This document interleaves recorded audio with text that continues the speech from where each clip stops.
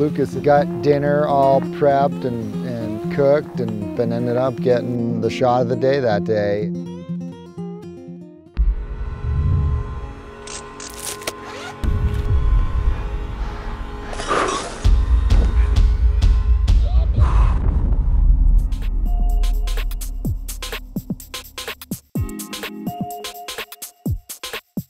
One of our jobs we have when we go on these long trips is we have a base camp manager, which we call the cook. It's our one extra spot that we have. The difference between having 8 people out on the glacier and 10 people is huge. It's just a bunch more fuel, it's a bunch more food, it's more tent space. So when we hire a cook, we find a cook who's got the most dialed mountain skill set around. You really don't need much food training. That's kind of the last thing on the list. The real payoff for the cook is to shred, and I always try and get the cook out there shredding as much as possible. Further trip into the Wrangell-St. National Park, we had Canyon Flores. I'd known Canyon for a while, can really handle anything and wide skill set, and can definitely shred. I mean, super competent snowboarder. Canyon. Yeah. You're about to ride K-Tooth. I only have one question for you. Yeah.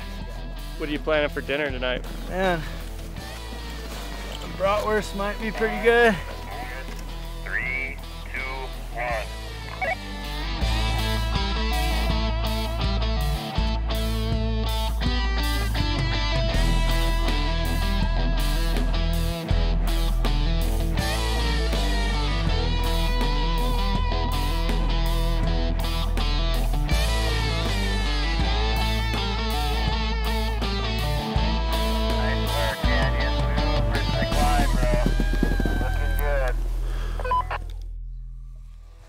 My name's Lucas Murley.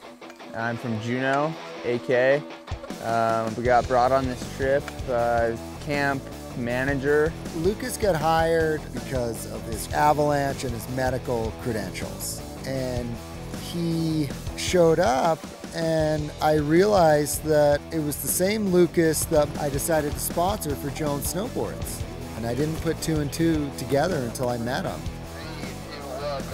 It's funny how things work, and it's great to have him, and his riding has been incredible.